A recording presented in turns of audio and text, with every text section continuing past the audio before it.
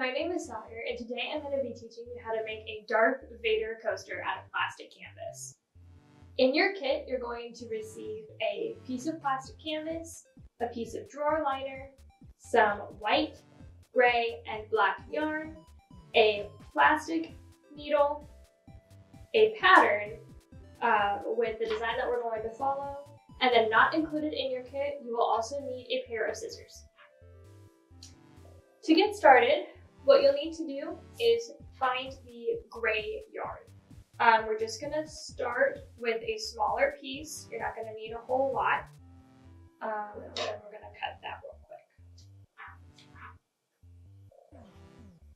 quick. To thread the needle, what you're going to do is you're going to pinch the tip of the yarn in between your first finger and then your fingernail on your thumb.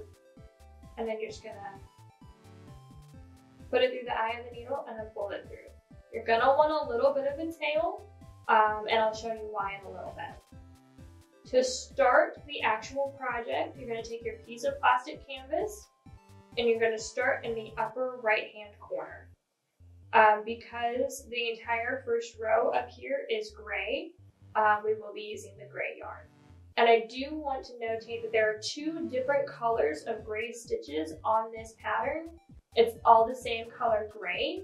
It's just to kind of show the difference between like the actual Darth Vader helmet and then the background. But it is all the same color gray. So we're gonna start at this top corner and you're just gonna put the needle through from the back and pull it through. You're gonna leave a little bit of a tail. And we'll tuck that in whenever we get to the second row, underneath some stitches as well. And then you're gonna go to the square diagonal from it and pull it through, just like that. And I'm gonna do that for the entirety of the top row. Just come in from the back and then go back through on the front. And be sure to hold that tail down for the first couple of stitches just so that they don't come loose. And then after the first couple of stitches, you can go ahead and let it go. And it shouldn't come undone. And I'll show you how to tuck that in just a minute. I'm just gonna keep doing that all the way across the top row. Just to go ahead and show you how to tuck that in, I'm gonna go ahead and come back around. So in order to start the next row, you're just gonna start in the corner and come back through. And just keep doing diagonal stitches like that. And then to tuck this tail in right here, after I finish this stitch, what I'm going to do is I'm going to hold that tail down again. And then I'm going to kind of pull it over to the side while I do this next stitch. And it should get caught underneath that stitch in the back. So I went ahead and filled in some of the gray so I can show you how to add new yarn and also how to count the stitches out for the pattern. Once you have some of this gray filled in, you're going to turn it over and then you're going to add the new yarn by placing the needle underneath the back of some of these stitches. I recommend at least 3. And you're just going to pull it through, just like that. And then whenever you flip it back over, you also have to hold it down a little bit for the first couple of stitches, kind of like what we did with this corner. And I do want to point out that this corner, if you do gray, when you do the gray all the way across, this one corner is going to be left empty. So now that we've done that, we're going to start counting stitches. I'm actually going to put this upside down at the top. You can see I counted out some stitches up here for the black. So basically just what that means is that whenever you have multiple colors in the same row, you're going to count how many stitches you have before you change colors. So for the second row, we had 10 stitches of gray, and then we had to skip 2 stitches for black, 1 more stitch for gray, 1 more skip for black, 1 more stitch for gray, 2 skips for black, and then 10 more stitches of gray. So now what I'm going to do is I'm just going to go ahead and fill that black in. We're going to count out the black stitches for the next row. And we're just going to leave the gray parts empty for now. And we'll come back and do this later. So now I've done that, we're going to put this back right around. And as you can see on the pattern, it looks like for the next row, we have a couple more on the edge. So it's actually 1, 2, 3, 4 black, and then we skip one for gray, put another black in, skip one for gray, and then put one more black. So what we're gonna do is, instead of starting here, we're gonna start here. One extra stitch out, and then we're gonna put 4 black in. We're gonna skip one for that gray stitch right there. So we're not gonna put anything here. We're gonna skip that one. We're gonna come here for the other black stitch.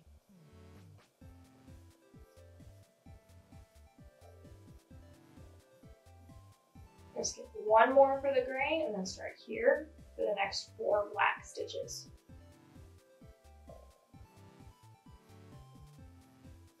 And you're going to continue to do this all the way down the piece until you run out of black yarn, and then you'll tie it off.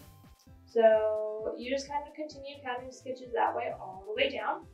And then whenever you're done with this piece of yarn, once you can't put the needle through anymore, that's whenever you tie off the yarn. I'm going to show you how to do that. It's very similar to what we did here whenever we added new yarn. Just all you're going to do is you're going to pull it through a couple of stitches, again 2 or 3, just kind of anchor it and then pull it through. And if it comes unthreaded for that, that's okay. Just pull it through and then you'll cut off the excess. So the back should look something like that whenever you're finishing up with that yarn strand. And now once you have completely finished the coaster, it should look something like this. So now what I'm going to do is I'm going to teach you how to attach the piece of drawer liner to the back. And if you did any of the Pokemon coasters with us, I promise you, since this is a square, it is 10 times easier now. So what you're going to do is you're just going to kind of line it up, make it as even as you can. I'm going to thread some black through your needle, and then you're going to find one of these holes in the drawer liner in the very back, and you're just going to put that needle through the drawer liner and through the corner of the canvas, like you're creating a new stitch. Before you do that, you need to attach the yarn to the coaster. So we're going to do that real quick, so that we don't accidentally unravel any of our work afterwards. So we're going to pull that needle through. And now you're going to do that. Just kind of line those corners up and just kind of pinch around where that tail is so that it doesn't come undone. Now what you're going to do, instead of creating several individual stitches, we're just going to go over 4 squares. So this is square number 1 that we just went through. So that's 2, 3, and 4, and then we're going to go down and then put it through one of the holes in the drawer liner all the way back through. And you're just going to do it in intervals of 4 all the way across. It's a lot easier than doing each individual one, and it still holds the drawer liner on there solidly. So you don't have to attach the drawer liner if you don't want to. It just kind of keeps it from sliding whenever you're using the coaster. It doesn't slide all that much anyway without the drawer liner either, but the drawer liner is just an extra non-slip measure for whenever you're using it to hold your drinks or soup bowl or whatever you want to put on it. And because of the measurements of the coaster, 4 should land us evenly in that corner.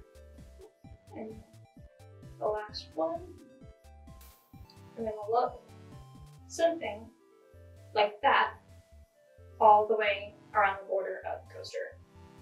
Now, you'll do the same thing once you're done with this piece of yarn that you have done the entire time. It will be a little bit more difficult once this is all laid down, but just what you'll do is you'll go underneath the plastic canvas, find a couple of stitches, anchor it. You're just gonna have to kind of guesstimate a little bit on where some stitches are that you can anchor it to. Let me try it right here. Just anchor it to a couple of stitches, pull it back up through the drawer liner, just like that. And pull it through. And cut off the excess. And there should be enough space, if you don't want that tail sticking out, that you can just kind of either use the needle or the scissors and just kind of hide that tail underneath it. And then you're done. Thank you so much for joining us today. Please make sure to like and subscribe to our YouTube channel and follow us on our social media pages for more fun programming activities.